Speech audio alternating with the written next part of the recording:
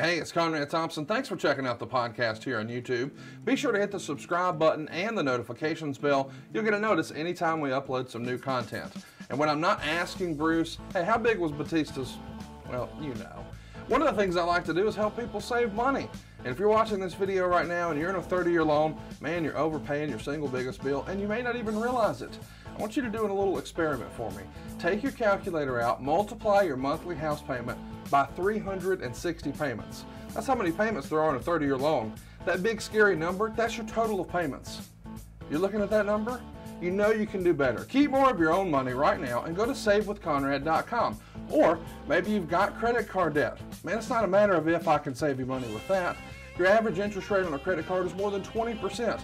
And by the way, all the interest you pay on those credit cards, it's not tax deductible. Whereas the mortgage interest, well, that is tax deductible. So if you owe this debt, it's up to you how to pay it back. Doesn't it make sense to get the cheapest rate possible and the greatest tax deduction possible? Find out how much money you can save right now for free at savewithconrad.com. You don't need perfect credit. Even scores in the 500s can be approved, and it's no cost out of pocket. But maybe best of all, we're licensed in more than 40 states. We can help more families than ever before. But how much can we save you? Find out right now for free with a quick quote from savewithconrad.com. Hey, it's Conrad Thompson, and you're listening to Something to Wrestle With.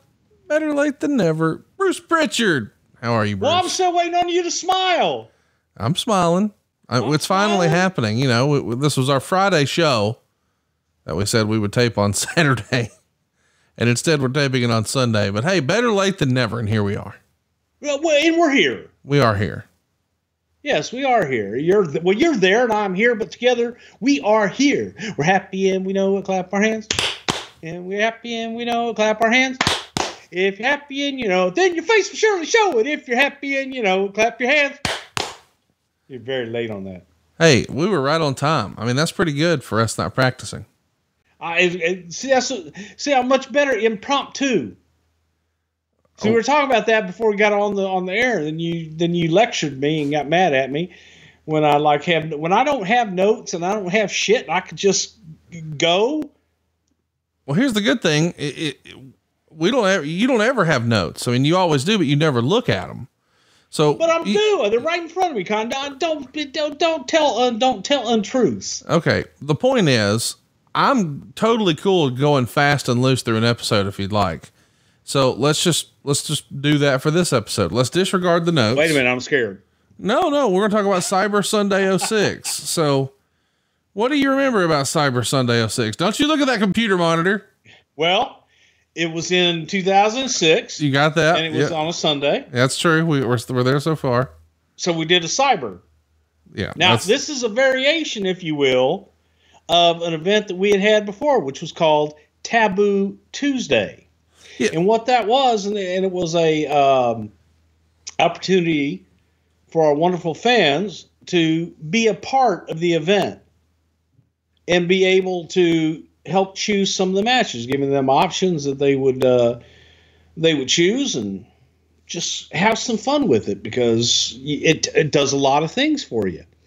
It tells you, what they're looking for and what they're not looking for. Because sometimes you can load it up to where you think you're going to get the match that you want to get, and they throw you a curveball. And then we're live, pal. Goddamn. So this is back to the notes. This is the very first installment of Cyber Sunday. As you mentioned, it's a variation of the old Taboo Tuesday. I like that concept, a Tuesday pay-per-view. I think it was worth a try. It's not on the traditional pay-per-view night, but even now in 2021, it seems like some of those traditions are changing. I think you guys recently announced that there'd be some Saturday shows to look forward to in 2022. Day one. But I do want to mention, the Taboo Tuesday concept is all about, we're going to let the fans be the bookers a little bit, but we are switching from a Tuesday to a Sunday. Did Tuesday really just get chalked up to, hey, it was worth a shot, but it was a failed experiment of sorts? I don't know that it was a failed experiment. It's just a lot easier to do it on Sunday. And I think that the viewing habits of people for pay-per-view and special events, it's a lot easier to kind of wind your day down on a Sunday with pay-per-view than get home from school and work and everything else and then get geared up for a pay-per-view. Tuesday in Texas, by God. Can't forget that one. It's something you guys tried a few times, but let's catch up where we are here. We covered No Mercy last month. It's available in the archives over at somethingtowrestle.com. And we're coming off of a SmackDown pay-per-view now to a Raw pay-per-view. Was it ever real competition between the Raw and SmackDown brands in this era? In this era, not nearly as much. And I think that when you go way back to the purchasing of WCW, there was an air of competition. There was an air of, hey man, we want to beat you. We want to beat you. But at the same time, it gets to the point of, well, you need help from one or the other, and we are all a team after all. So it wasn't as competitive as it was. I think sometimes amongst the talent it was, but for us, it was, we were all trying to put together the best show that we possibly could. So to launch the promotion for Cyber Sunday, we have a 3-hour Raw. That'll never work. That's coming off of No Mercy, and it's called the season premiere. And you combine all the brands of the show.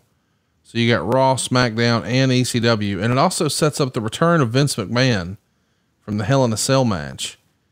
And he's going to set up a main event between John Cena, who's the champ on Raw, Big Show, who's the ECW champ, and King Booker, who is the SmackDown champ. So we've got a brand extension here, and we're going to have all three champions face off against each other. That's pretty difficult if you're trying to present that, hey, all of the brands are on equal footing. Somebody's got to lose here, right? So somebody's going to be the inferior brand if the champion lost, right? Not necessarily. Depends on how they lose, who they lose to, why they lose. So because you lose doesn't make you less than. So there's a big brawl between the three. It leads to matches that were announced for that night. Big Show versus Jeff Hardy, King Booker versus Rob Van Dam, and Undertaker versus John Cena. And on Raw, all 6 announcers are used. So you got the Raw announcers, the ECW announcers, and the SmackDown announcers. And Meltzer's pretty critical of this. He says, personally, I thought it was a mess. They used all 6 announcers, and 5 of the 6 didn't appear comfortable. JBL, who carries SmackDown, was a huge negative on this show as he tried to run over everyone. Others who share my opinion of him as an announcer agreed he was bad on the show, although one source backstage said Vince is the one to blame because he controls the announcers and was probably getting off on JBL ripping on the other announcers, which to me hurt their credibility. Taz eventually came back on him, and it was entertaining, but it also led to a Booker versus Rob Van Dam match being practically ignored while these two tried to one-up each other. The worst part is even though Taz did get the better of the first grade level exchange, noting that the announcing job was the only job JBL's wife didn't get him, and that JBL kept calling Taz a midget who wasn't even good enough to wrestle in WWE. Taz says he wasn't allowed to wrestle in WWE because he was short, and categorized JBL as a tall, chubby, clumsy wrestler. And JBL's big comeback was saying B13 and other references That's to bingo good shit right there. and reference to Taz being an ECW star with the old tired bingo hall knock and claiming to have sold out Madison Square Garden. The funny part of all of this is Taz, in the grand scheme of things, was more over in ECW than JBL was in WWE, and JBL never sold out Madison Square Garden. The SmackDown house show where JBL was on top is one of the smallest 5 crowds in the past 67 years, but for obvious reasons, saying JBL never drew on top can't be said. And Taz can't claim his own ECW legacy was on the level of JBL holding a WWE version of the world title. JBL took Jerry Lawler, who was actually by far the biggest draw of the 3 color commentators, out of his game. He made fun of Joey Styles' voice and Jim Ross's face, and Ross basically ignored it and tried to call the match. JBL's announcing is controversial, and that I like it on SmackDown, but more than half of the wrestlers that I hear from are very negative, feeling he goes into business for himself to the detriment of the storylines and characters and matches. Even Taz acknowledged the biggest criticism when he told JBL to get the talent over instead of trying to get himself over, to which JBL responded in character that an announcing god gets himself over naturally. So a lot to unpack here. The gist is JBL is stirring it up on the mic. And I've always been under the impression that he was really Vince's mouthpiece, that if Vince had a thought, if Vince had a feeling, if Vince had an opinion, he would pipe it into JBL's headset and JBL would espouse it. How much of this really is JBL and how much of this is Vince having fun? I'd say it's probably 70-30 JBL. And because look, that's John's job, is to be a controversial mouthpiece at the desk. I mean, that's what he did. He was controversial. He was meant to stir shit up. So that was his job. That was his character. And that's what he did. What'd you think of this, infighting and six announcers on the show? Look, man, realistically, a 2-man booth is the best, pretty much in anything from, football, wrestling, baseball. It's hard to distinguish. You get beyond 2 guys that have any kind of chemistry at all. You get used to it, you get comfortable with it, and they can tell you stories without stepping on each other. You add a 3rd man into the booth, much less, oh God. I mean, a 3-man booth is difficult, and I don't think the greatest thing in the world. But, any more than that, it just waters everything down and makes it difficult for anybody to get a word edgewise. Could you imagine having 6 of us on right now trying to do a show? No. It'd be horrible. Let's mention that Umaga is going to defeat Kane in a loser leaves Raw match after Armando interferes. Why the move of Kane? Armando Alejandro Estrada. He did it much better than that. He did it great. Do you remember why you're moving Kane here off of Raw? I really don't. I just think that more than anything was to kind of freshen things up and move a few of the chess pieces.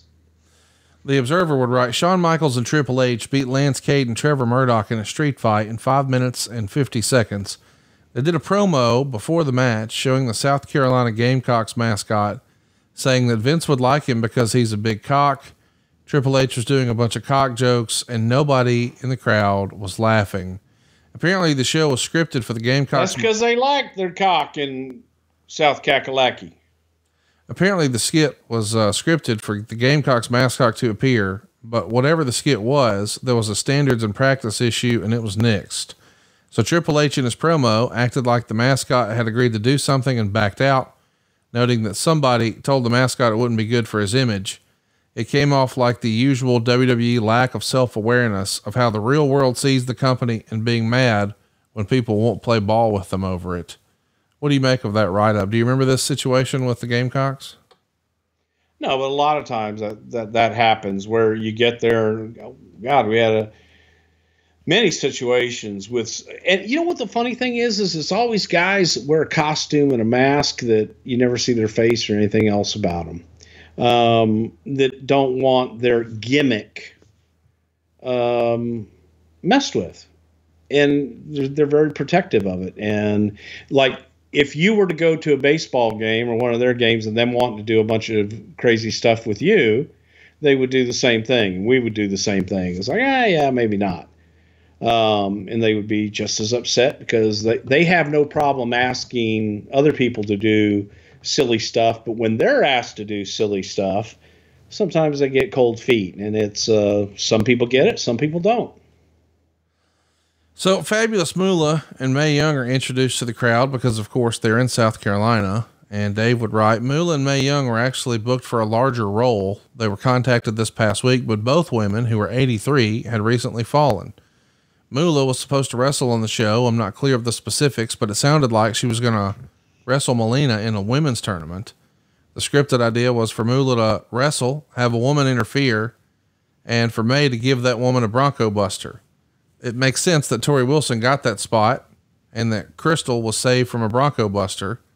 Believe it or not, but obviously the match would have to be very short, but Moolah still has that old school mentality where she wouldn't be happy losing a short TV match. Mae had fallen on her hip in the bathroom when she went to weigh herself. Her hip wasn't broken, but it is very sore. She was using a walker backstage and even in front of people, and she is not permanently disabled, and she is expected to be able to get rid of the walker soon. Moolah fell 2 weeks ago when she was in New Jersey at an autograph signing. She was hurt, but also did not break her hip. Buddy, the idea that we're having conversations about these ladies wrestling at 83 and breaking hips, that tells you who they were in the biz, does it not?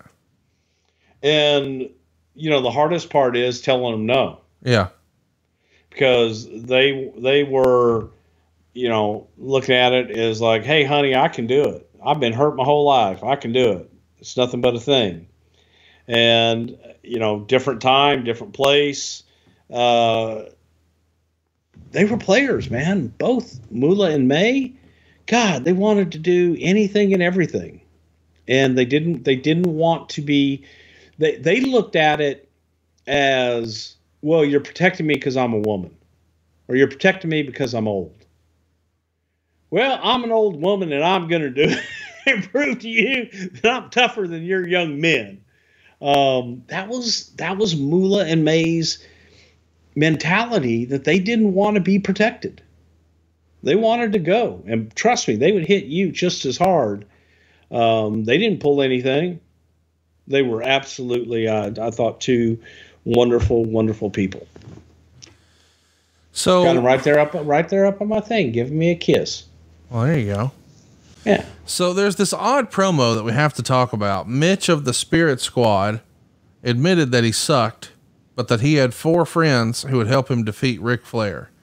And Flair comes out to a big pop, and then Roddy Piper comes out to a big pop, and then IRS and Ted DiBiase follow to a smaller pop, and then Arn Anderson appears and gets a huge pop, and Flair beats Mitch in a minute while the veterans chase the Spirit Squad to the back. It's odd to portray yourself as saying you suck, but the pops these guys got, man, these wrestling fans in the crowd, they love their nostalgia, did they not? Sure they do. I think that in the right increments, nostalgia is good. Cena and Taker are going to be in a no contest as the champions brawl to end the show. Why do you think we never saw a full length real deal Cena Undertaker WrestleMania match? Excuse me. How much have you had to drink today? I've had about 18 waters. You're my 5th podcast today. You're not drinking soda anymore, are you? Nope. I'm off the soda, baby. Totally? Yeah. Well, I mean, I have one a week. It's like a treat, but I'm just chugging those big old liters of water. I even got Dave Silva on it. Dave's a water chugger now. Yeah, I'm getting there too, but see, I drink the little ones. Yeah, I see that. I have like 1 or 2 of these a day, and I save it for when I'm on air. So I can relax a little bit, you know, just kind of pop one and relax a little bit. But as far as your question is Undertaker and Cena at WrestleMania, I don't know that timing ever really matched up. Taker and Cena, you know, when Cena was a heel working with Taker, I think that Taker gave Cena some of his best matches and vice versa. And Taker elevated Cena to a main event level during their issues, and I just don't think it ever matched up WrestleMania time. Oh, we glossed over this. Rated-RKO is formed on the cutting edge, and it's amazing to see 15 years later, we've still got this rivalry between Edge and Orton. I mean, it's continued all this time. I also want to mention Raw goes up against the NFL and the UFC on Spike, and the rating comes in as a disappointment. So that's the reason we're pulling out all the big guns here.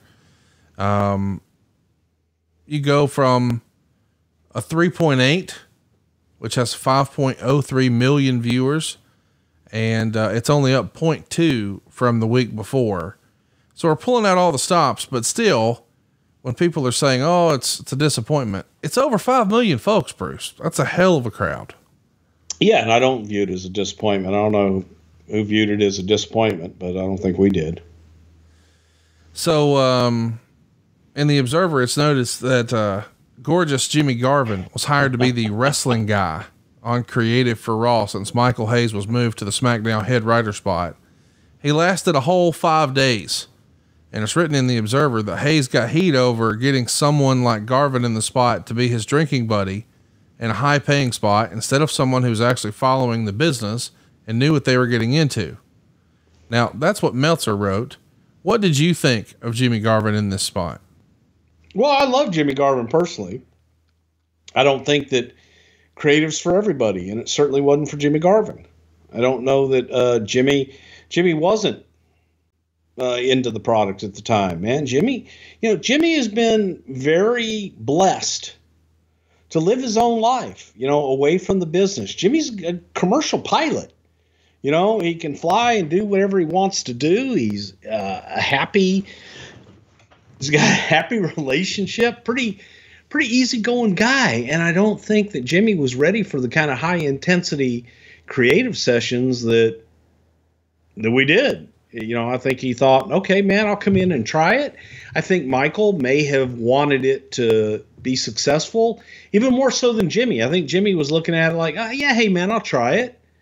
I've got some ideas about the business. Let's see if they work. But I think that by that point, the business as it was in 2006 had kind of passed Jimmy by.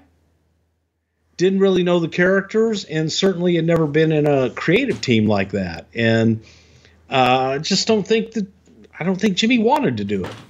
No, I get that. I mean, listen, not everybody, wants to go to civilian life to this crazy life. I mean, it's a little bit like drinking water out of a fire hose, right? Yeah. And I think for Jimmy at that point in his life, I think even more so. And I don't know that Jimmy was like, hey, man, I really want to get involved. I really want to do this. I want to do that. I think it was more Michael like, God damn, boy, you got some great stories, great ideas. Why don't you come on in and help us? Do. And Jimmy's like, okay, hey, shit, yeah, I'll try it, because you don't know till you're there. And people think that, oh, man, this is easy. You just sit around and bullshit all day and come with ideas and how easy this is, and don't understand the incredible hours that go into the prep, to then go into the pitch, to then go into the post pitch and try to put a show together, and then put that show together and then make it all work. So yeah, I just don't think it was Jimmy's bag, and Jimmy recognized that pretty quick. So on SmackDown, we see Chris Benoit defeat Mr. Kennedy when he's distracted by The Undertaker to win the U.S. title. And the storyline here is that Kennedy wants to go to Raw to escape The Undertaker. What did Taker think of working with Kennedy? I think that at this time, I think everybody enjoyed working with Ken. Ken was a hell of a talent, hell of a worker, hell of a talker, very good in the ring. I've said it before. I think that, Ken, in some ways, just was either allergic to success and just had that mental block that when he would reach a certain level to go beyond and be the megastar that I truly think he could have been. So Batista's going to win a #1 contenders match over Bobby Lashley and Fit Finlay to become the Booker's #1 contender for that world title. So we're going back to Booker T and Batista, and you said yourself at SummerSlam, it just didn't work. Is this more of you guys just sort of being out of options with the roster on that side, do you think? God damn it, Conrad. He won the match. So, I mean, he won the #1 contendership, so you owe it to him. You can't go back on that. Exactly. No, I get that. Okay. Shit. It's like the guy that fucking got eliminated in the Rumble or in a Battle Royal and says, well, he eliminated me. Well, why'd you let him? Okay. Sorry. That's funny. So the Marine debuts in theaters, and it's #6 in the rankings. It's got a gross of 7.1 million, which beats See No Evil. This has to be considered a success for the WWE office, right? You're welcome. I did the, what the hell do they call it? The premiere? Yeah. Okay. So I did the movie premiere at Camp Pendleton, and it was, I thought, first of all, See No Evil was okay. I thought that John did an excellent job in The Marine. I thought The Condemned of the movies that we did is probably, at least to my liking, the best movie we did. It didn't have a lot of success because of the R rating. I think that it would have been a little more successful if it wasn't as violent and things of that nature. That was my favorite. But here I thought John did a hell of a job. And it was also one of the things that John, in and around everybody along the way, was just perfect. I mean, it was, if you were ever going to have a leading man and a big movie star and the star of the movie, And trust me, I've been around those guys, and in that situation, the big stars that act like big stars. John was the one there that was pulling everything together and pulling everyone together, including the Hollywood people. And I got called into this deal roughly 3 days before the premiere. I'll never forget the call. Vince calls me. I was at home in Texas. He says, "Hey, we're doing this premiere for the Marine, whatever, after Raw, but everybody has to be on planes and blah, blah, blah, blah, blah." He goes, "I don't have any confidence in anybody running this premiere. I need an asshole. I need you to pick this up and do it." And I could tell I was on speakerphone. I love that anytime somebody says, "I need an asshole," you're like, "I'm your guy." I'm your guy. Yeah. And so he had the entire, like, people that had been working on this for like 6 weeks, 8 weeks, or whatever it is, all in the room. And he calls me in the middle of their meeting to tell me I have no confidence in any of this. I need an asshole, and congratulations, pal, you're my asshole. I said, "Well, yes, sir. I do asshole well." And I kind of took it over from there. And when I met with everybody the morning of for a 6 a.m. production meeting that day to go over the entire day's events, and there were like different pockets that all thought they were in charge of this thing. Like the guy doing the TV special, he thought he was in charge. The people that were doing the press junket thought that they were in charge. The people that were in charge of the movie thought they were in charge. And I walked in the room and I said, "Good morning, everyone. I'm the asshole. So let's go over the schedule right now." And the one guy starts talking. I said, "No, we're not going to go over your schedule. We're going to go over my schedule. We came up with it last night, and here's how we're going to do this. And this is going to run exactly on time. If people aren't ready, then we move on and we do it without them. We're not going to do this. We're not going to take time setting up lights. We're not going to take time doing all this shit. Have everything ready to go. We're walking everybody through this, and this is going to go on military time, and that's it. The movie will start at exactly 5:58 p.m. tonight. We will have all of our stuff done afterwards, and immediately, I forget what time the movie was over, but it was like 7:15, everybody was to be out of the theater, and all talent in limos heading to the airport to catch their flights that night. And then Cena and I would stay and do everything else with everybody else. And his co-lead, she was a nice lady. But it was that, and it was run like a military deal because we were on Camp Pendleton, and I had all these sergeant majors, major sergeants, and lieutenants, and the head of the whole base came in at the end, and it was just insanity. But 7:15, everybody was in limos on their way to the airport, and they all made their flights. So it worked out. And it was the only time in my life. Now, I had blacked out before. I've drank so much that I blacked out. We were celebrating, and of course we get back to the bar at the Marriott in San Diego on the water, and Cena kept the bar open for us.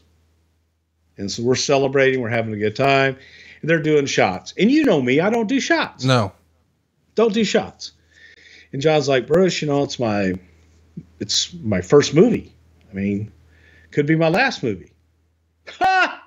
Do a shot with me." And so I did the Ric Flair, and I tossed the shot. Wow. And he caught me. Oh, no. And he's like, "I've never been so insulted," and blah, blah, blah. And it was a Dirty Sanchez, which is tequila and some other crap. But just tequila. Does not sit well with me. It really, there's something about it, man, that can make you get super, just quasi-metaphysically crazy drunk. And I did it with him. And then we sat together and we did every shot, making sure the other one was drinking everything that they had in it. Long and short of it is I woke up in my bed, tucked in Now, when I say tucked in, I was put in my bed in my suit, shoes still on, tie still on, in my suit, and the covers tucked in to the bed. So that when I started to come to and started to get up, it's like everything's like I'm kind of like tied down. Not tied down, but I'm tucked into the bed and the sheets and shit. So Cena apparently had gotten me back to the room, put me in bed, tucked me in, took my briefcase, put what he thought was my phone on my briefcase, and I guess went and tucked everybody else in they needed to tuck in. And when I woke up, it was 3:45 in the afternoon. Oh my gosh. The next day. It is the one and only time that I had ever missed a flight, especially going home, like by waking up late or doing something stupid like that. So my entire career, I had never missed a flight. And that was the one and only time that I actually missed the flight for not being able to get to the flight. And I know that I had wake-up calls and alarms and all that shit set. So you were like in a hotel way past checkout. Oh, yeah. Like your key didn't work. They just hadn't gotten to cleaning your room yet. Yeah. By 4 hours and 45 minutes. So that's a bad day. That was a bad day. But then when I get to my phone, it's not my phone. It was someone else's phone. Oh, that's even worse. Which meant someone had my phone. With all kinds of, So I start calling my phone on their phone. And I'm like, hey, and it was Sue Aitchison. Sue Aitchison had it. And I was like, hey, thank you. And she goes, I think you have my phone. I said, all right, well, if anybody calls me, have them call, vice versa, and I'll get your phone back. So wait a minute, just so I'm clear, Sue was down there going shot for shot with y'all too? I don't know if she's going shot for shot, but I'm sure she was hanging there for a while, and but somehow our phones got mixed up. I was going to say, if she could hang and you couldn't, that's a story and a half right there. Oh, well, Susie could probably outdrink me, yeah. And I've seen you put in some work before, so that's saying something. I ain't scared.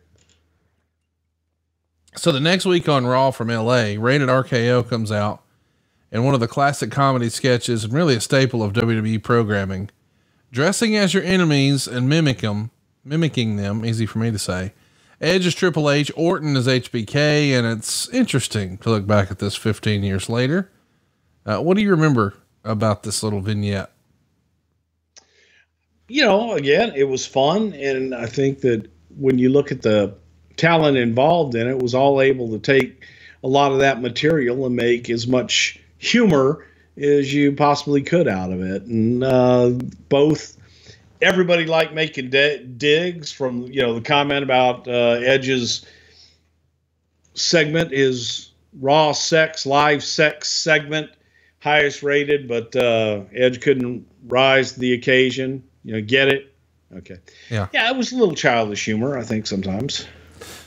Triple H said Randy Orton was an icon because Orton is the #1 most downloaded WWE superstar, et cetera, et cetera. Yeah, it's just a lot of it, you look back, doesn't play well today, but it was, like I said, very childish. This is right up Vince's alley, though, is it not? He loves that, hearkening back to the school, the grade school stuff. Yeah, I think so. More than anything, just kind of simple, simple humor that without being over the top. But I think, again, when you look at it then, that's kind of what people did then. And you look at it through today's glasses, doesn't read well, doesn't play well. No, wish we had this one back. Crime Time debuts, and they become a staple here for a little bit. They pick up a win in their debut match over the Spirit Squad. Was this the realization that it was time to put the Spirit Squad to bed and try to get over a new act? Do you think at this point the Spirit Squad was starting to maybe run its course? I think the Spirit Squad had run their course. half of them were into it, half of them weren't. Well, that never works. It's not going to work unless they're 100% into it. I think that once everybody got in their ear that, oh, this gimmick will never work, this is a silly gimmick. Sillier gimmicks have succeeded and done incredible business. So Kevin Federline debuts as an A-list celebrity friend of Johnny Nitro and Melina. We've touched on that whole story before. Vince comes out and announces that the fans will be the ones choosing the championship as far as which one will be on the line between Big Show, King Booker, and John Cena. Cena invites Federline and asks him what title should be on the line, and Federline answers Cena's WWE Championship, and then of course he gets hit with the FU. So nice little celebrity moment, especially when you've got John Cena trying to make waves outside of the WWE, be a big movie star. If you get an opportunity to have some interaction with a celebrity here, you jump at that, right? Well, sure. And I think there were some people that were thinking, well, fuck, we get Kevin Federline, Brittany's going to come and do something on the show. Take a ride. Is that really what he was thinking? That is really what I think Michael was thinking during the time. And I think there were a lot of us that were hoping that. Sure. That, Brittany may come take a trip with him and maybe appear on the show and do a little something with us. They were both hot at the time. Kevin was putting his album out at the time and was extremely controversial. But behind the scenes, as I've said before, one of the nicest guys you'd ever want to meet, didn't say no to anything, was extremely respectful, and somewhat intimidated by the whole thing. So he was great to work with. He really was. So speaking of celebrity involvement, now we have this pretty infamous segment with Umaga and Chris Pontius and Steve-O from Jackass. Oh, Steve-O gets knocked out by Umaga, but he's concussed, so he doesn't know how to stay down. And Umaga, as a result of that, just beats the shit out of him. What do you remember about this happening? What's going on backstage? Did Umaga have any heat? I mean, he's trying to protect the business or what have you, I'm sure. Talk me through this. Well, no, I mean, the whole Jackass crew, those guys were awesome to work with as well. But they're crazy, man. They're a little out there with their shit. They believe in their own shit. They do their own stuff.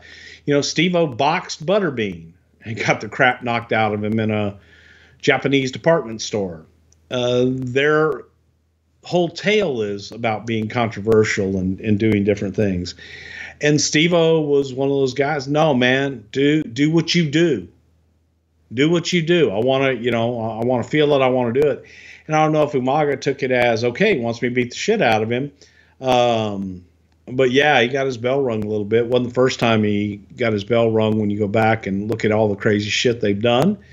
Pontius was hilarious. And we tell the story about Vince didn't realize that Pontius's gimmick was running around in a G-string. And was a little bit like, what the hell's he wearing? What the hell? So that was kind of funny, but it wasn't funny for those who were directly involved in the production of that because, yeah, it kind of looked like he was a little naked out there. That's good practically stuff. Was, but he was game, man. He was funny as shit. They both were. They were awesome. So let's talk about the fallout from it. This beating that happens gets a bunch of attention mainstream wise. I think the guys have both come out and told the story that, they didn't really know what they were doing. Did Umaga do the right thing by making sure they sort of stuck with the script, whether they wanted to or not, or were able to or not? Umaga did a great job of protecting his character and doing what he would have done in that situation. And the Jackass guys understood it. They were like, yeah, you got to do what you got to do. We do what we do, and you do what you do. Let's talk about SmackDown. It's taped directly after this show. David Taylor is going to debut as William Regal's tag team partner. Who recommended Taylor to come in, and why at this point in his career? Dave, I believe, was recommended by Regal, but Dave was one of those guys that was a stalwart that had come over from England and just one of those guys that you could count on every time to go out and have one of those great, stiff, snug matches.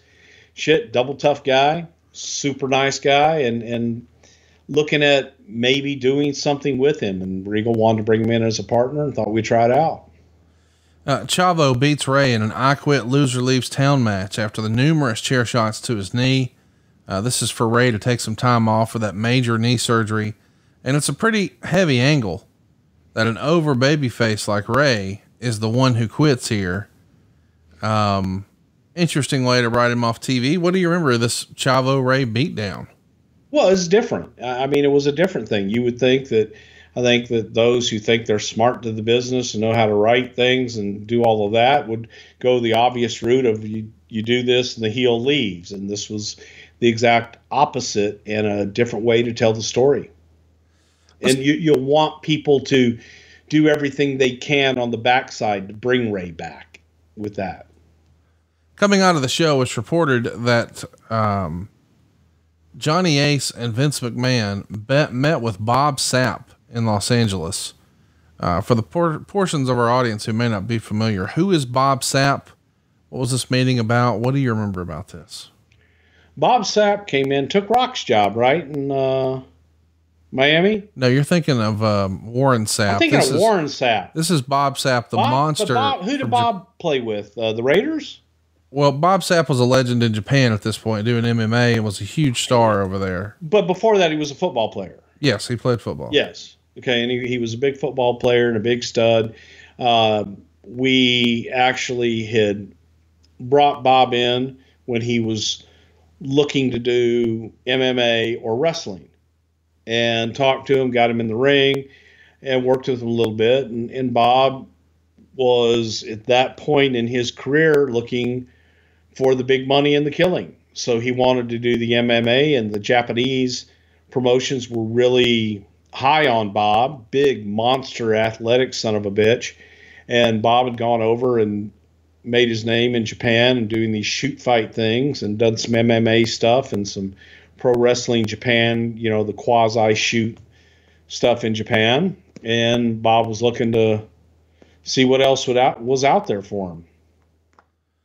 And why do you think we didn't ever see that happen? I mean, Bob Sapp at one time was one of the biggest stars in Japan. I mean, he was like a pop icon, if you will, of the era over there. I mean, he did tons of endorsements and all kinds of stuff. But chat me up. Why do you think it never really happened where he had a big run in the WWF? I think because in Japan, I think he was looking at it. It was more money for less work. Yeah.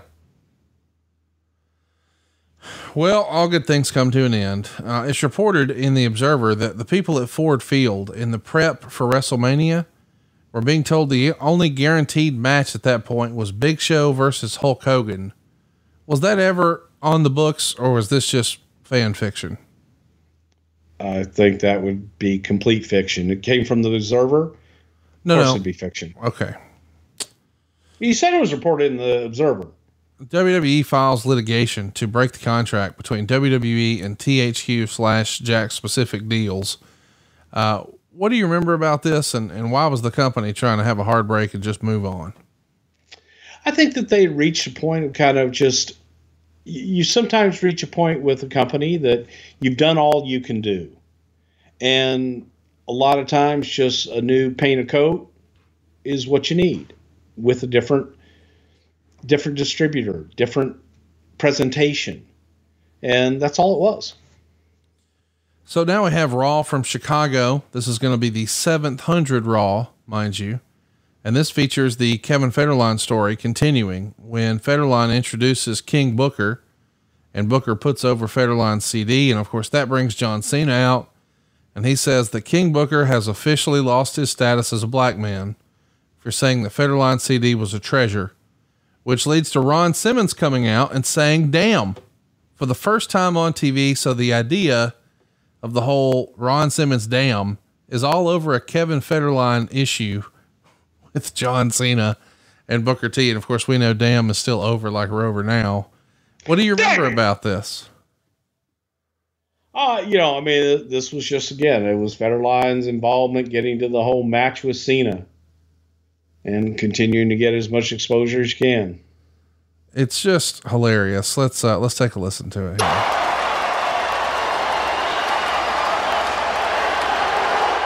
Hey, Ron Simmons. Former APA Ron Simmons.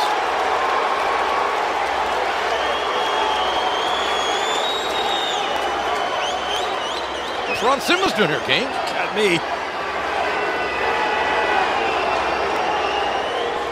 Damn.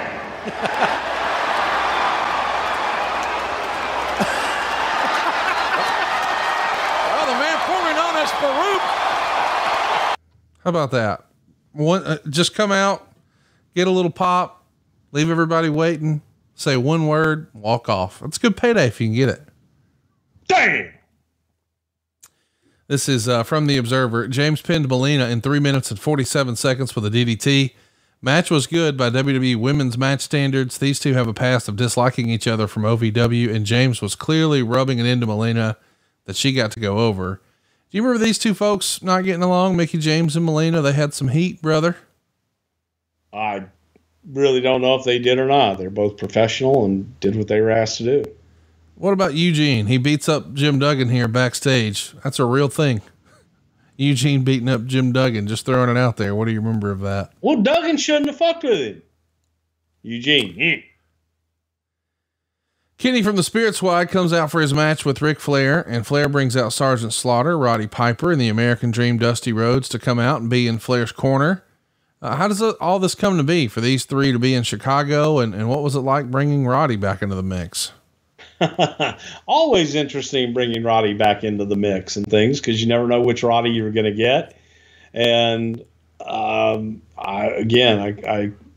clearly adored Roddy Piper, and it was nice to have, again, as we talked about, nostalgia, to have all these guys in the ring at the same time, and that's a lot of fun. This, of course, leads to the Spirit Squid against Ric Flair, and one of those three to be his tag team partner at Cyber Sunday. Kenny, believe it or not, actually gets the pin on Flair on Raw. And our old buddy EB is outside the ring for the main event between Triple H and Randy Orton, and he ends up helping Orton beat Triple H. This is right around the same time that Controversy Creates Cash is due to come out. I assume that's why you're bringing Eric back around, just to help promote the book. It was a book that was published by WWE, and it's an excellent book and a great read. I highly recommend it to anybody with great insight into the business. And bringing Eric back, getting him on television was definitely going to help sell books and get Eric some exposure. It's reported in the Observer that Tully Blanchard is hired as a producer. And just a week later, it's written that JBL cut a promo on him backstage due to some past issues with him. Tully doesn't work out either. So we tried Ronnie Garvin. Now we're trying Tully Blanchard. What do you remember about his heat with JBL? We tried Jimmy Garvin, not Ronnie Garvin. Sorry. That's okay. Tully came in. I don't think, he definitely had words with JBL backstage, or JBL had words with him. There comes a time where Tully wasn't the easiest guy to get along with in the dressing room ever that I knew. The best conversations, and I think I got along pretty well with Tully.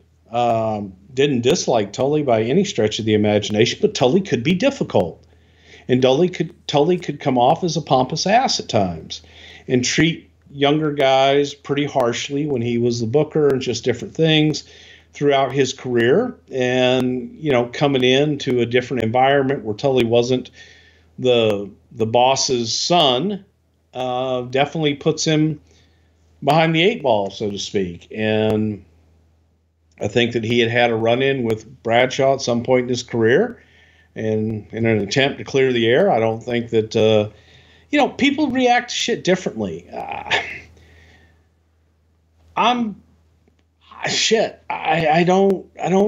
can't hold grudges anymore about shit like that. In the past, it's people grow up and they're different. Seeing Tully at a convention, a few years ago, was the first time I'd seen Tully in years. Tully was a different person. Yeah. So it's people grow up, people change. I do believe that.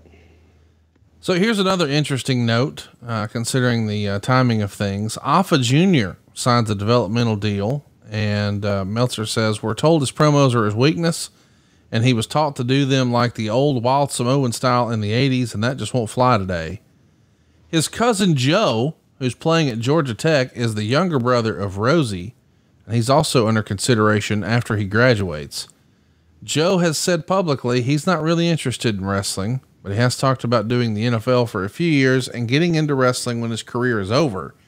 Joe is said to have an awesome look with long hair and crazy tattoos, and he's already a great talker. And of course, we know that Joe we're talking about is not Samoa Joe. Nope, it's Roman Reigns. But let's instead focus on Alpha Jr. What do you remember about what would become Manu? Well, it wasn't a choice. It was, Alpha Jr. was looking to come in, and I think also at the same time, pardon me, Sika's son, Joe, I think it was it may have been his high school or his college, like a trading card. Yep. That was sent to us is his picture and all this shit. And of course, JR being a big football fan was definitely interested, but I remember looking at all that shit and saying, wait a minute, why aren't we going after this guy here? Look at this guy. He's a matinee idol. And it was, man, the seeds were planted way early on, for Joe, and just kind of felt it was his legacy to come up here and do it. Alpha Jr., that was, hey, he's a big guy, and let's see what we got. We had Umaga, and maybe he could be an addition there. So I don't know that Alpha Jr. had the charisma of Umaga or obviously Roman Reigns or some of the others. Some had it, some didn't. Let's talk about Monty Brown. He's on his way in at this time after leaving TNA. Did you know of Monty ahead of time? Did you think he would fit in WWE? What do you remember of Monty's TNA stuff and how ready you were for him to come over with you guys? Man, I was a big fan of Monty when I saw him in TNA. I loved the pounce. And I thought that Monty was one of those guys who was not that big of tall-wise, but was able to utilize his size, much like Rey Mysterio, into a very believable match. He was believable. And Monty was the real deal. You felt it. There was just some authenticity about Monty that made you believe everything he said and everything he did. RVD and Big Show are on the ECW show, and they have a ladder match that Rob wins to earn a title shot, but I don't think he ever wound up getting it. He got it. It was in Nuevo Laredo. Remember that Wednesday it came after the Tuesday before that Thursday? Yep. So what do you remember about Big Show in this match? I only bring it up because we had a few people make mention of the fact that it seems like Show was a step slower here. Is he just beat up at this point? I think Big Show was beat up, but also I think Big Show's not really keen on heights. Isn't that funny? That's hilarious, actually. The big bastard's, 8 feet taller than everybody else in the world, and he's afraid of heights. And I'm not throwing stones. I'm terrified of heights. So I can't, whenever anybody says, yeah, man, I don't know about that ladder, or I don't know about being up that high, I'm like, I get it. So. On SmackDown, we see David Taylor and William Regal take on Bobby Lashley and Tatanka. I bring up this match for two reasons. First, Taylor tears his meniscus in it. And then after Regal beats Tatanka turns heel on Lashley. This is a mess. Why was Tatanka worth the investment at this point, do you think? I don't think he was.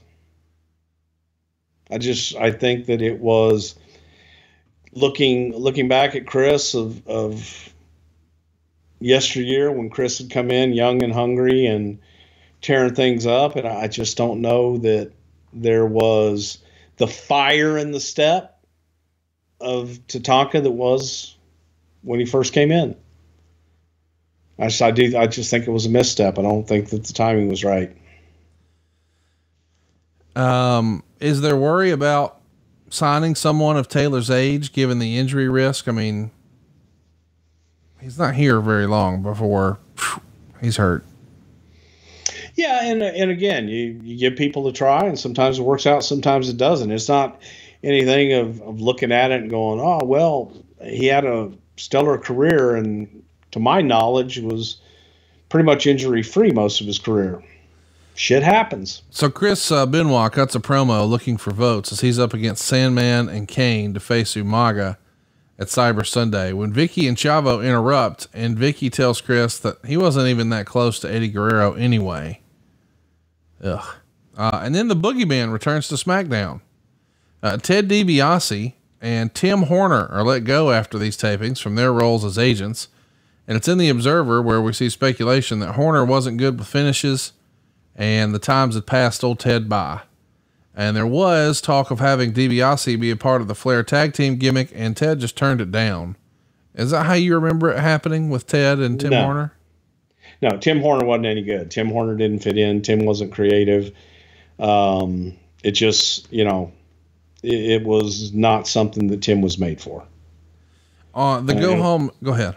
But on DiBiase, DiBiase had reached the point being on the creative team and trying to work backstage with things. Ted was really great at putting his matches together and being able to do what he did.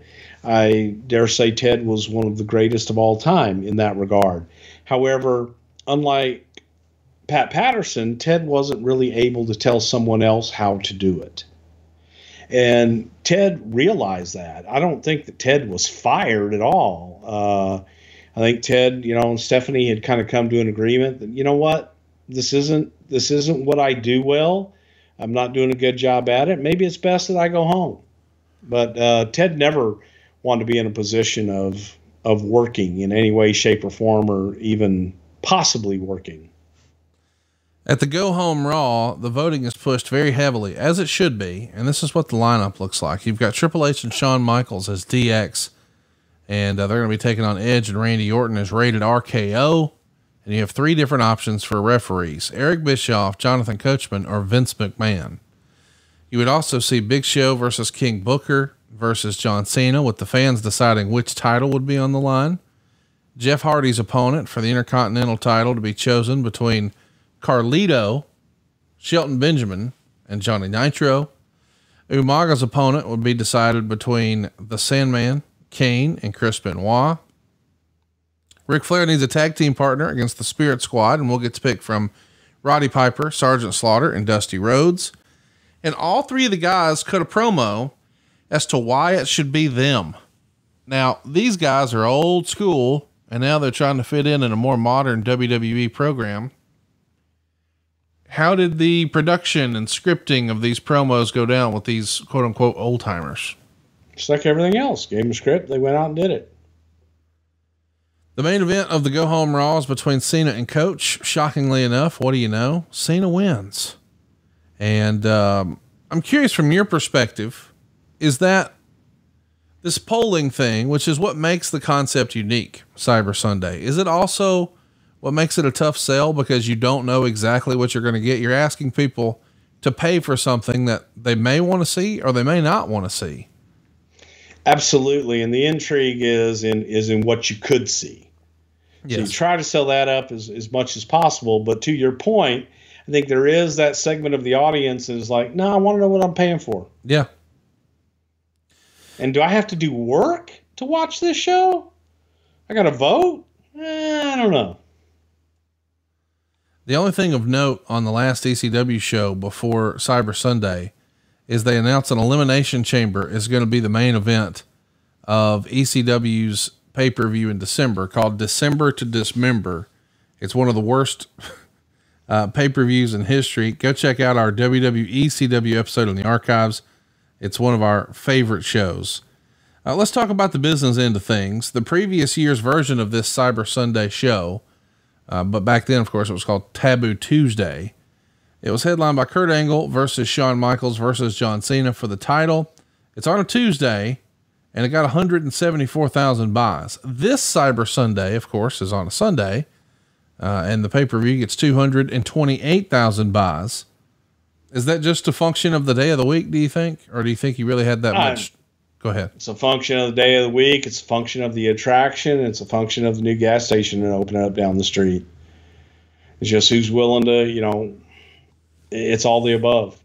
It would be easy for us to, rag on this concept because as we just said, you don't really know what you're getting when you buy it.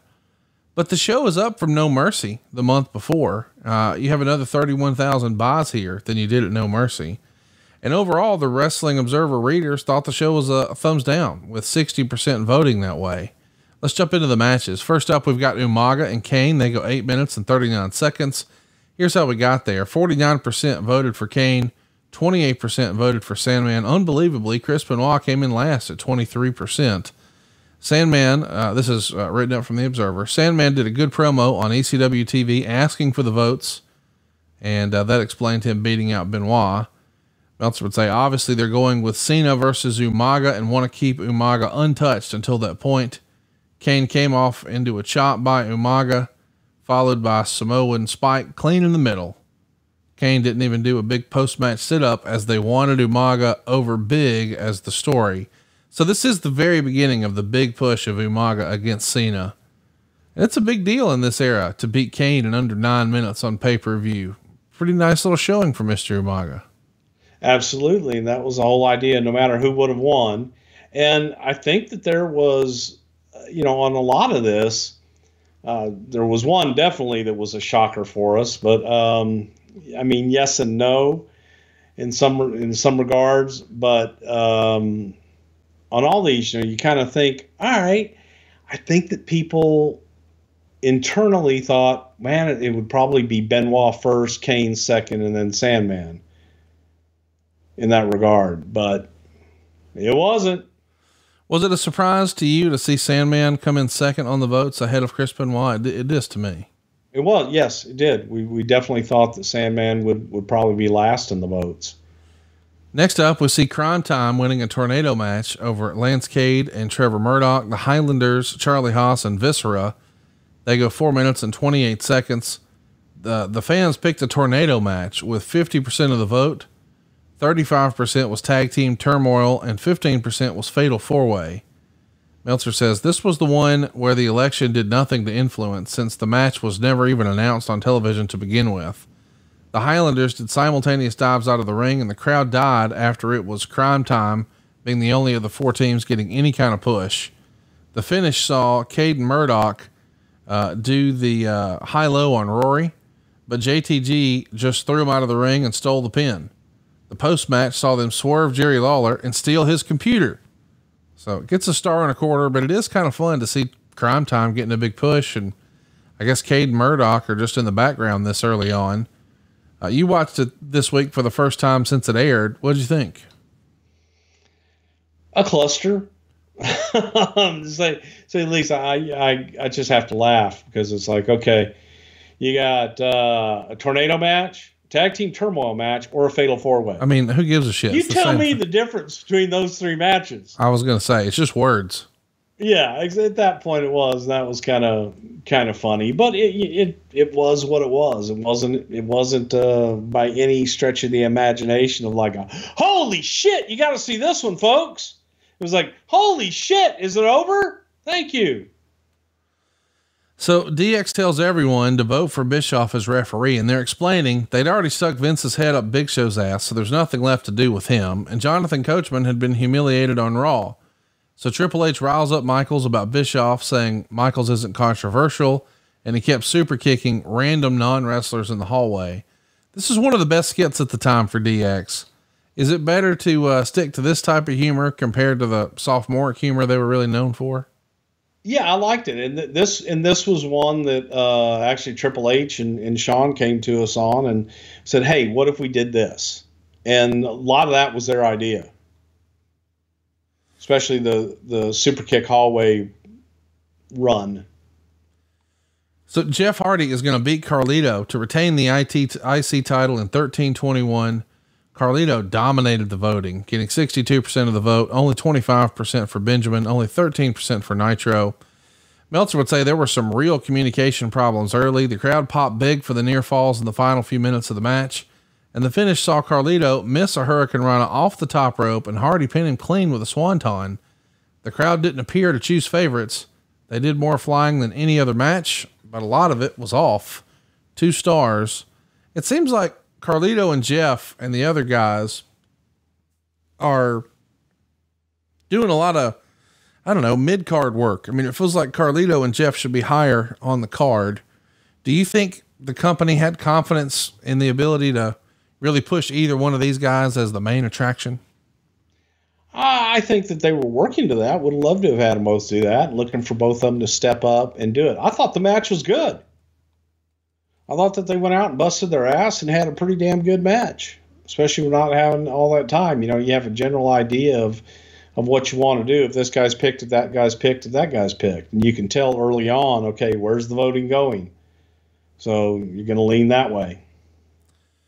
It seems like, we should talk about Randy Orton next. He and Edge are going to beat Triple H and Shawn Michaels in 18 minutes and 11 seconds. The crowd votes 60% for Bischoff as referee and 20% for both McMahon and Coachman.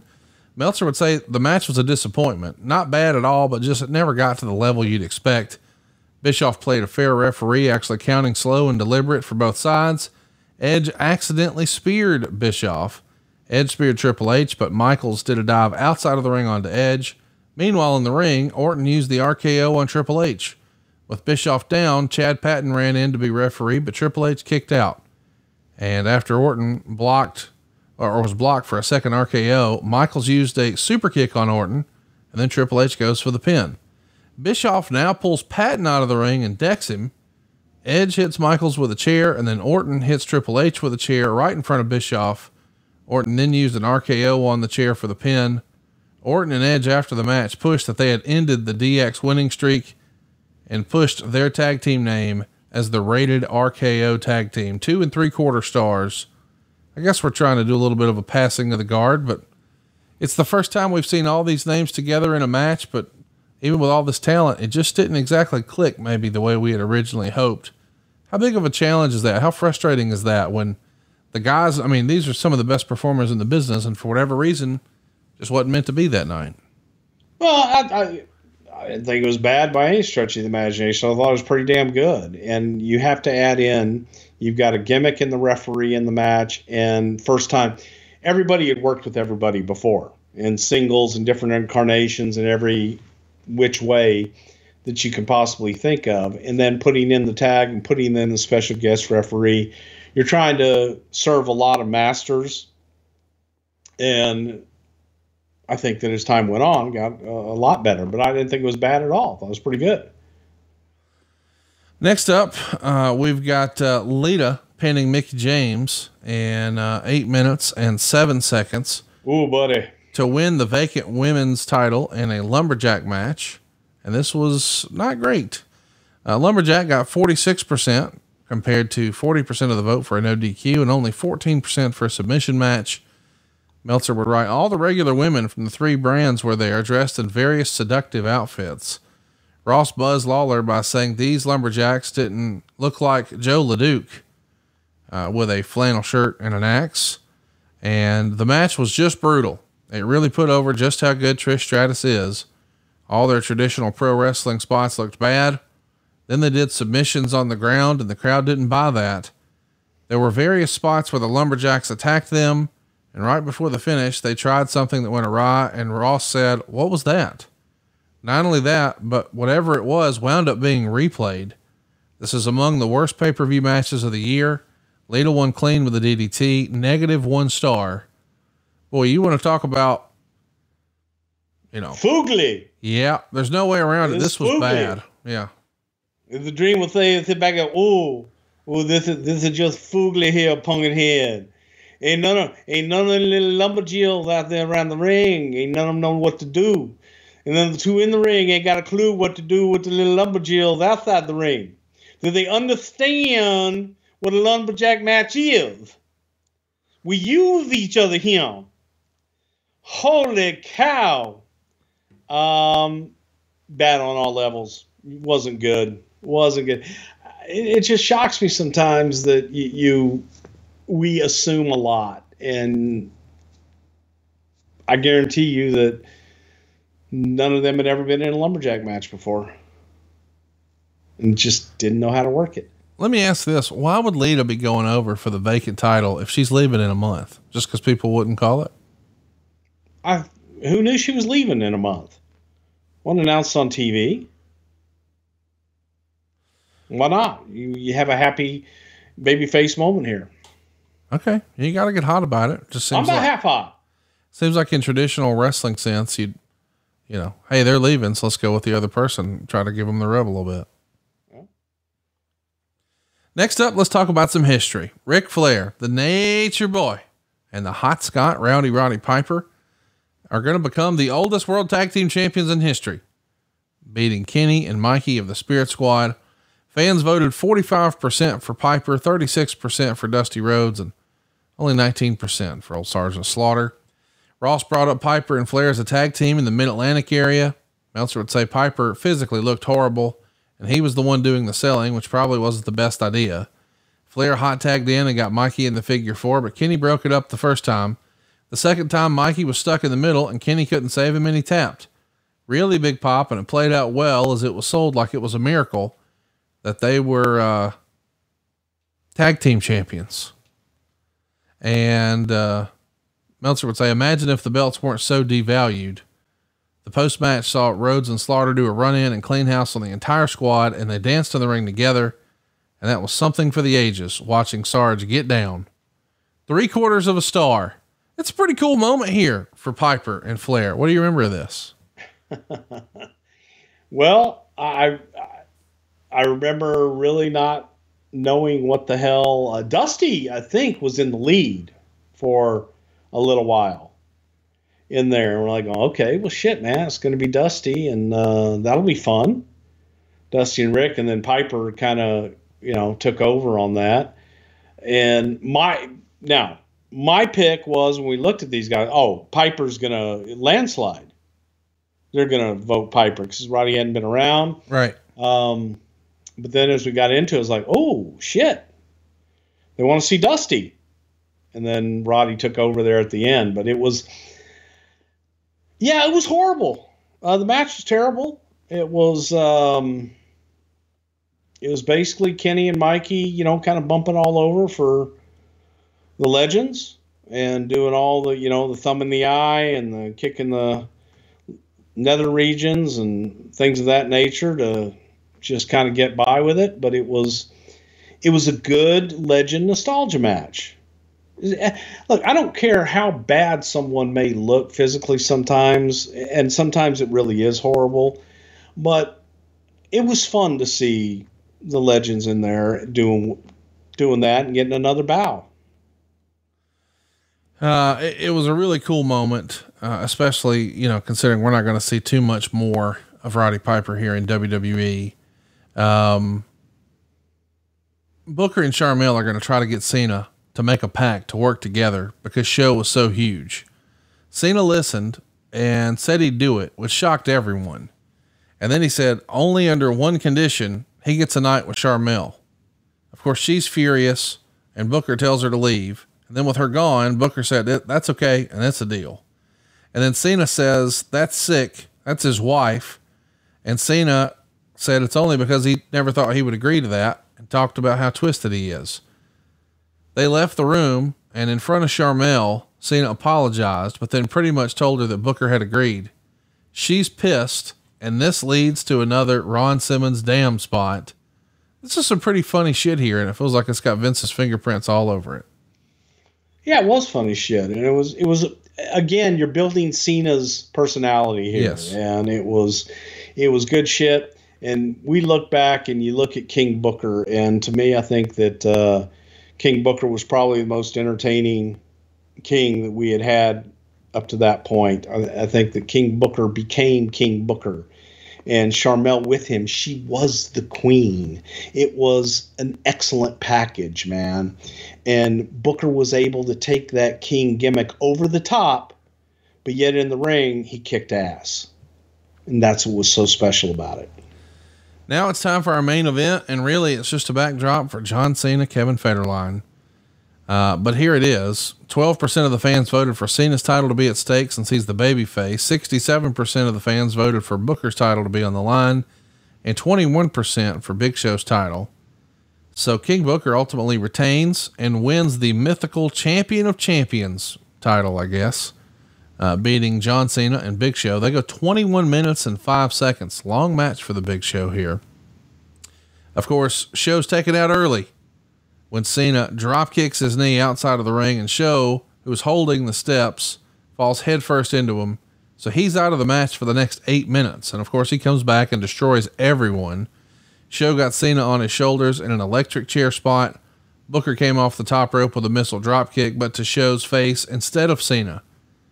Show suplexed both men at the same time, and the finish would see Cena kick a chair into Big Show's face as he took a bump on the floor. Sharmell then runs in with the title belt, but Cena caught her and gives her an FU after teasing it. Booker grabs the belt and goes to use it, but Cena put him in the STFU. Kevin Federline then runs in and hits Cena with a belt shot. Cena no-sells it and gets up, and then Federline runs off, but when Cena turns around, Booker hits him with a belt shot and gets the pin. And the closing shot of the show was Federline mocking Cena as opposed to Booker celebrating. So 2 3/4 stars. It's a big moment for Booker T to get a win here, but it's really all about Federline and John Cena. What'd you think? I thought it was a fun match, and it was all about Federline and getting to the whole Cena blow off and all that shit on television. And that was where we were going. And Booker T, man, played his part to a T. Oh, listen to you. So lame. Oh. What? What'd you think of this show, man? You watched it back. It got 60% thumbs down. Not a lot of great stuff on here. I mean, the one spot with, Ric Flair and Piper winning, and then the little post-match celebration, that's good stuff. But and it's promising to see Umaga, and you're making some progress. And I know you look back fondly at the Kevin Federline stuff, but you can't give this a thumbs up, right? This is thumbs in the middle for you. Yeah, I think it was an average show. Yeah. It wasn't great. It was good, but it was average because you didn't really have, by virtue of the show, the show and the audience participation, that was the gimmick. So you didn't have the strong issues and angles, I think, that we would have really needed.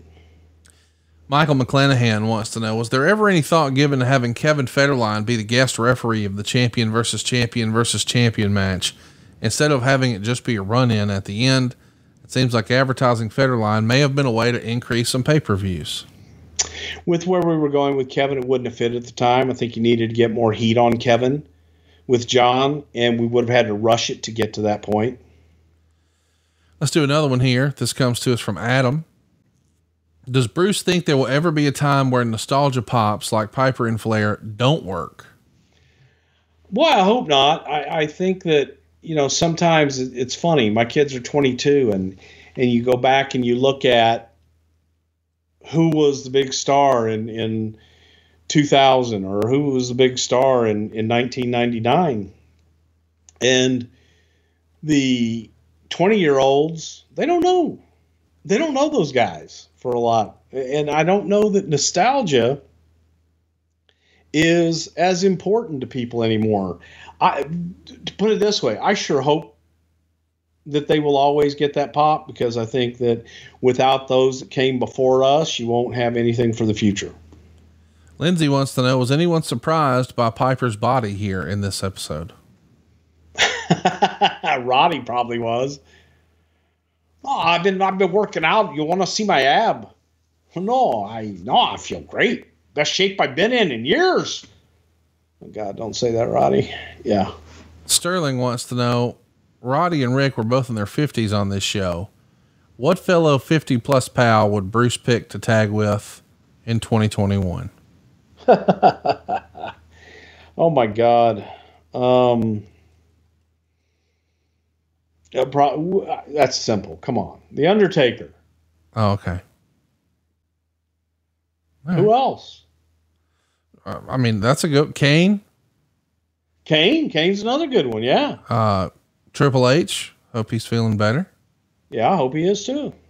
But yeah, he is feeling better. He's coming along good. I don't want to say like, oh, yeah, I hope he is too. No, he is. He's moving along, man. That more power to him. Absolutely. Michael says, personally, I loved Crime Time and they seem to have a huge fan following. Why didn't they ever win the tag titles? And you can't say they didn't need them.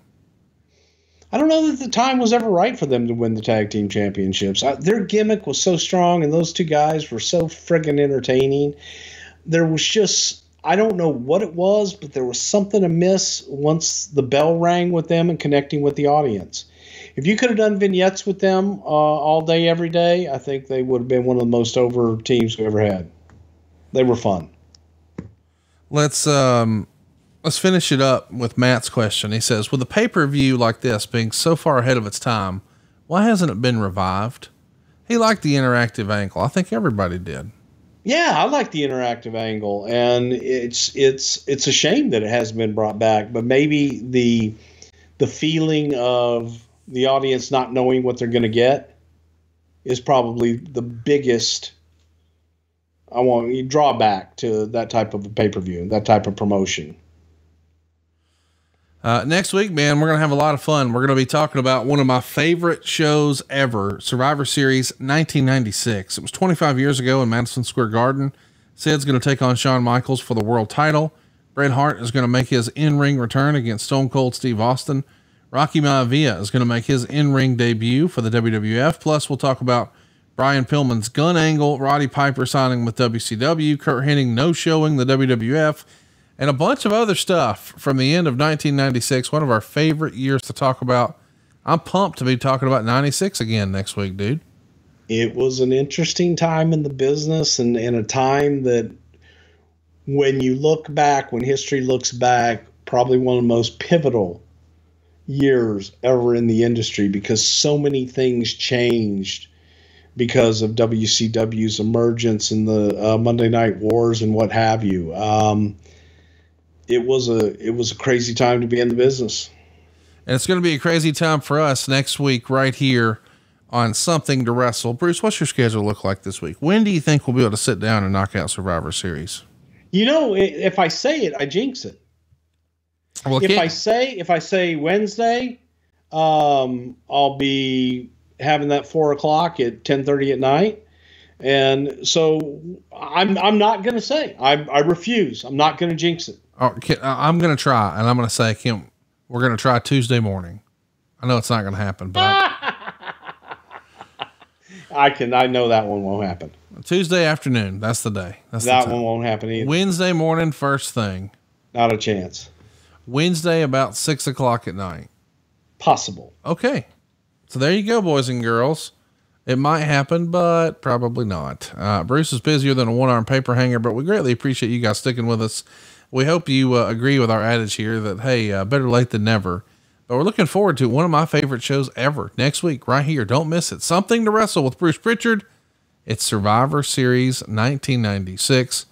Bruce, thanks for making some time on your Sunday. I'm glad you're here and grinning like a possum. We had fun today. We did have fun today. See, it's always, and you know this, I actually dread when I'm sitting there sometimes and I'm going, no, man, I'm going to get out of here. I dread sending you the text or calling you because I miss our time. I miss our few minutes before we actually start recording. I miss our time afterwards. And I always hate to say, hey, man, sorry, I won't be getting home until 2:30 tonight. And I'm absolutely swamped. And oh, by the way, I had a morning packed in for tomorrow morning now. So whereas before I was trying to make my Tuesdays light, now my Tuesdays are resembling Wednesdays and Thursdays and every other day of the fucking week. But yeah, we're gonna make it work, and because I look forward to it, and I love the audience, and thank you guys for sticking with it and waiting. I greatly appreciate that because I know you don't have to, but I do appreciate it, and I appreciate you. And I'm going to have fun next week because it is my favorite time of the wrestling business when things are getting a little crazy. Well, they're going to be getting crazy, and we appreciate you guys getting crazy with us every single week here. We'll be back next week. We are pumped about it too, man. Stay tuned. It's Survivor Series 1996 on Something to Wrestle with Bruce Prichard. Rock on! Hey, it's Conrad Thompson. Thanks for checking out the podcast here on YouTube. Be sure to hit the subscribe button and the notifications bell so you get a notice anytime we upload some new content. And go save yourself some money right now. If you're in a 30-year loan or you have credit card debt, it's not a matter of if I can save you money. It's a matter of how much. Find out right now for free at SaveWithConrad.com.